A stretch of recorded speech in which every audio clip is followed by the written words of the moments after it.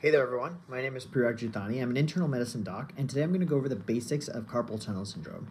So carpal tunnel is actually this tunnel right here, and it actually is going to affect the median nerve, which goes through the carpal tunnel and actually innervates these first three fingers. It actually is responsible for sensation in this area, and what happens is oftentimes the flexor retinaculum, which sits right over that nerve, can sometimes be super tight on it and cause it to get very scrunched. That causes pain, it causes tingling, it often wakes people up at night, and it's in this distribution right here, these three fingers.